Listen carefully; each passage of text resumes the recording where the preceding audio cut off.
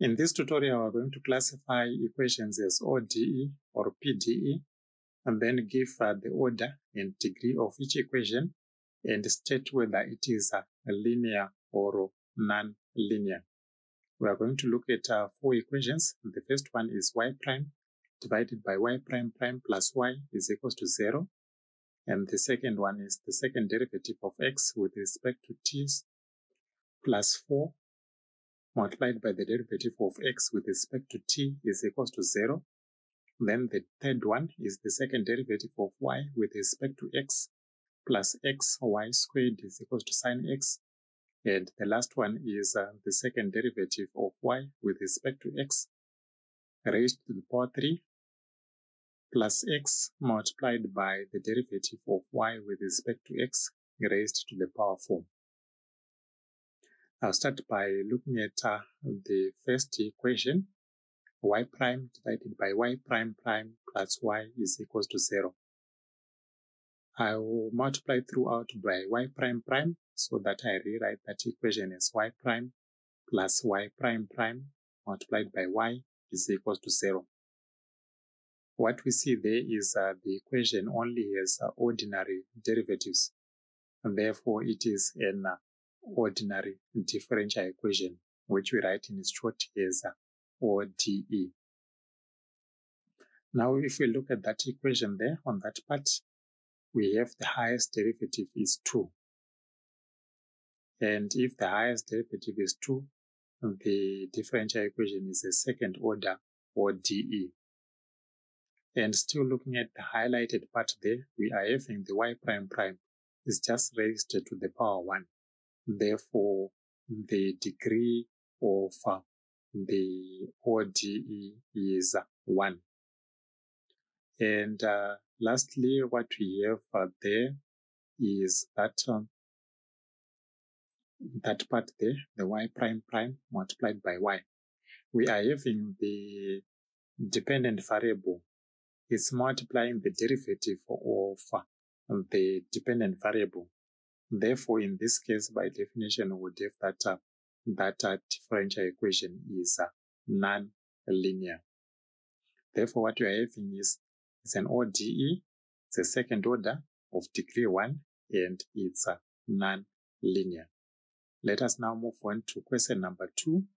We have the second derivative of x with respect to t plus 4 multiplied by the derivative of x with respect to t is equals to 0. In this case, we are having x is the dependent variable and t is the independent variable.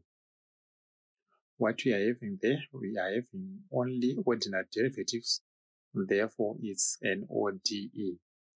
And if we look at that part there, and the highest derivative in that equation is the second derivative. So its the highest derivative is 2.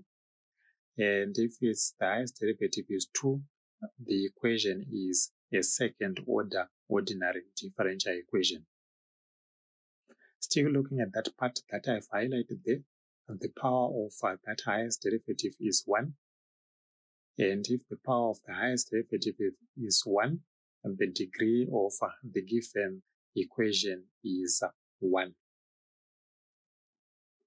And looking at that equation, there are no products of the dependent variable and its derivatives, and neither the function nor its derivatives occur to any power other than the first power.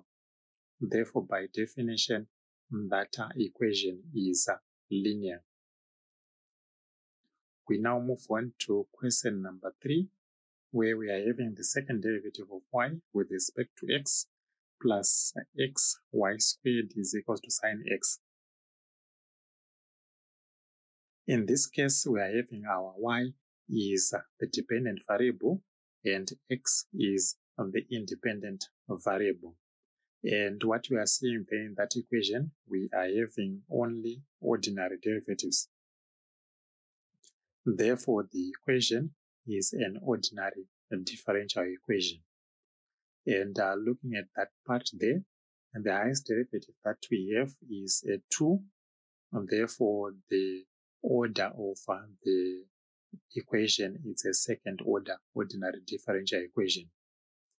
And still looking at that part that I've highlighted, the highest power, the power of the highest derivative is a 1. Therefore, the degree of that given equation is a 1. Now we go on and look at that part there that I've just highlighted. We have x multiplied by y squared. What we are having there is the dependent variable y has a power which is not 1. And by definition, if the dependent variable is a power which is not 1, the equation is said to be non-linear. So question number 3 is a second order ODE of the degree 1, which is non-linear. Let us now move on to the last one, question number 4. We are having the second derivative of y with respect to x raised to the power 3 plus x multiplied by the derivative of y with respect to x raised to the power 4 is equals to 0. In this case, we are having only ordinary derivatives. Therefore, the equation is an ordinary differential equation. And if we look at that part there that I've highlighted, the highest derivative there is a 2. Therefore, this one is a second order ordinary differential equation. Still looking at that part there that I have highlighted, the highest power is raised to the power of 3. So what we would have is, by definition, the degree of that equation is 3. And lastly, what we have to look at is the power there. The derivative is raised to the power 3, and that part there is raised to the power 4.